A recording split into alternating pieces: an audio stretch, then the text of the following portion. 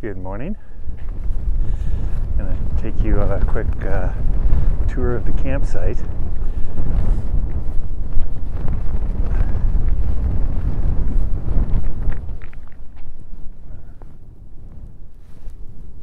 That is the Colorado River.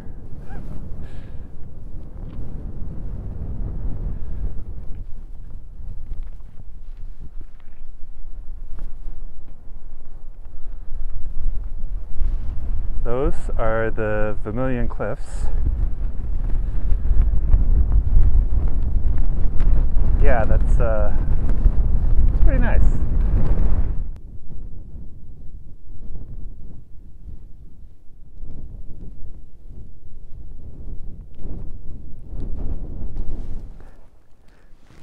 Good morning, friends, family, total strangers.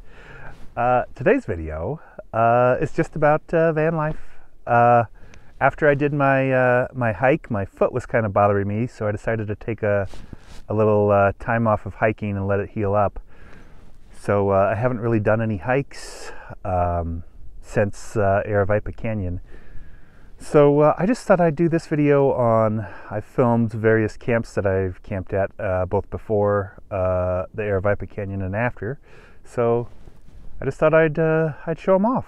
So yeah, this video is mostly just going to be showing some different camps that I've had and cooking I've done. And so after I left the Sandhill Cranes, I went up into the Chiricahua Mountains. I think it was West Turkey Creek, and I stayed there exactly one night because it was cold. And then as I was sitting around the next morning and it was cold, it's like, you know what? Yeah, it was nice being up in the pines for a day and being on a little creek, but yeah, it was just too cold, so I headed down. So I will show you that camp super quick. There's only like 3 shots.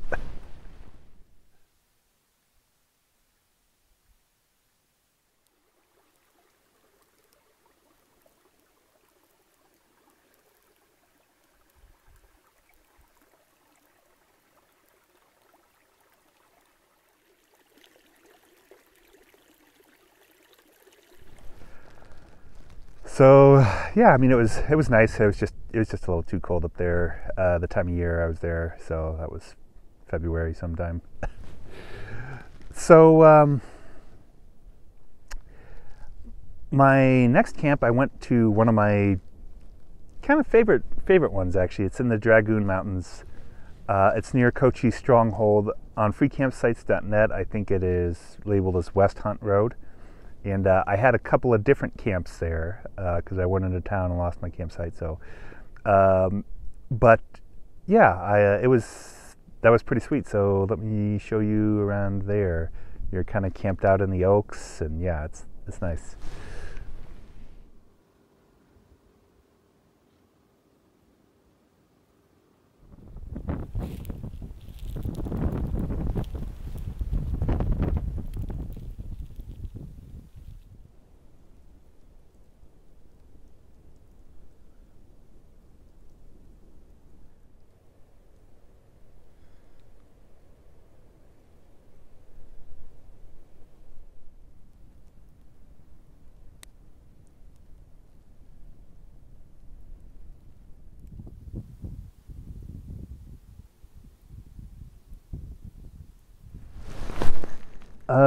So camp number 3 is another one of my favorites. It's Indian Bread Rocks. And actually, the mountains look pretty similar to the Dragoon Mountains, the Cochise Stronghold area, but there's not really any trees. But it's really convenient. It's right off of the freeway. It's only like 10 minutes from the freeway, so it's a great stopover if you're coming from New Mexico or going to New Mexico. Yeah, Indian Bread Rocks. And I camped there before I went to Aravaipa Canyon, and then I camped there for another day or two after Aravaipa Canyon. This is the first campsite that actually had Wi-Fi or a cell phone signal. So the Verizon, that was nice to have a cell phone signal. So yeah, let me cut you that footage.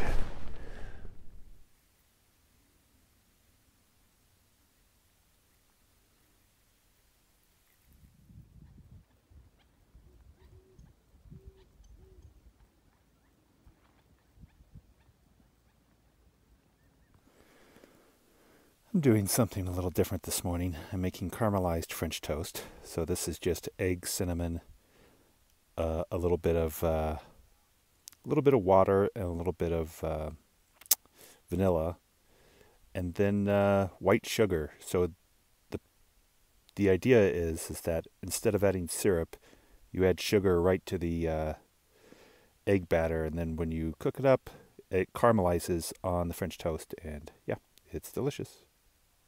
Show you that in a second. And there it is, delicious. So again, you don't add syrup to this, it's already sweetened. So, and the sugar's caramelized on there, so yeah, it's pretty good. So the next camp that I stayed at was another one of my favorites, the Peralta. It's near the Peralta Trailhead.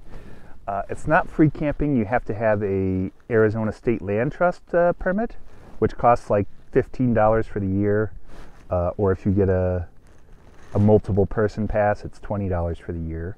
It's low elevation, and there's a great cell signal there. So I spent a lot of time, mostly just kind of sitting around, since I'm not hiking, practicing the banjo. Lots of banjo practice, and yeah, it was great. So let me cut you to that footage. This is near Peralta Trailhead in the Superstitions.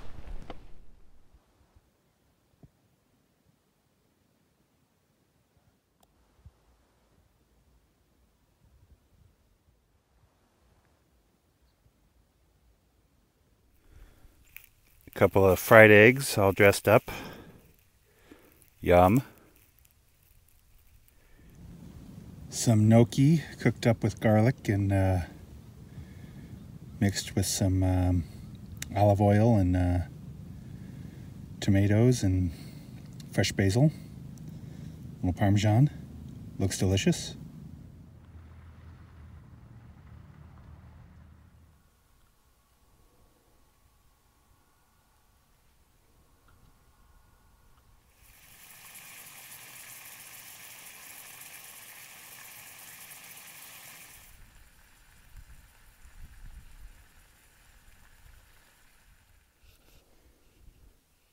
There's the final stir fry. And there's the final product, a little chicken vegetable stir fry. Just a quick note. Ideally, you would have a pan about twice that big, cooking about half the amount of ingredients I was cooking. So what I was doing is what is called crowding the pan. And what that means is that all the moisture that comes off of all these different ingredients creates essentially like a stew at the bottom. So instead of getting like a good crisp stir fry, you end up with more of a vegetable stew. And it'll taste fine. This will taste good, but this would be so much better if I had a bigger pan and less ingredients in it to get like a good stir fry. So if you are at a home, try not to crowd the pan. If you're in a van, you just got to do whatever you can do. A spinach-laden breakfast burrito. Gotta get your veggies.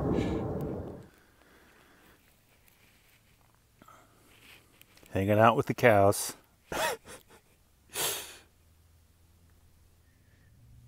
Here's 2 slices of bacon that I just cut up on the packaging so as to not make a mess on my cutting board.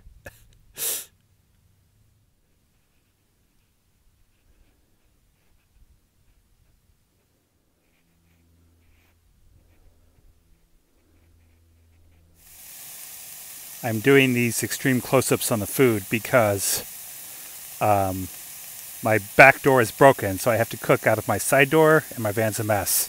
So, hence, food zoom. And I'll also be adding some cumin and salt and pepper, of course. And there's dinner, a little bean and rice burrito. Looks delicious.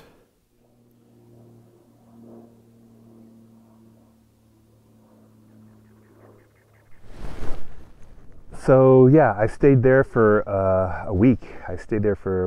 And it was great. It was kind of fun not, just kind of settled in one spot for a while and focusing on playing banjo. And yeah, it was. I enjoyed that week there. It was nice. On the day I left, it was super windy, and I had to do a grocery run. And once I was doing it, I was like, you know what? I might as well just keep moving. So I drove to Sedona, Arizona, and camped for a night.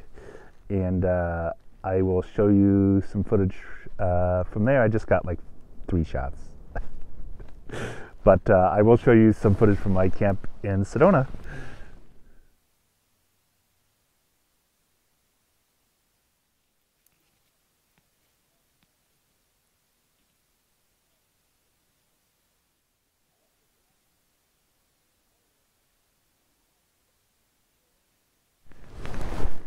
So Sedona is beautiful, but man, there's one main area that you can camp near Sedona, Road 525, which is where I was, Forest Service Route 525, and there's just so many people out there, and there's ATVs going down the road all day long, and there's pink Jeep tours going down the road all day long, and most of the camping is fairly close to the road, and so it's beautiful, but just with all the people and all that, it was super full, so I ended up at, not the flattest, best campsite. And I had no cell signal, so I had planned on camping there for a few days, but, after one night, I was just like, you know what? I just don't want to be around all these crowds right now. I just wasn't in the mood. I want to be somewhere where I can just practice my banjo without bothering people, and just not.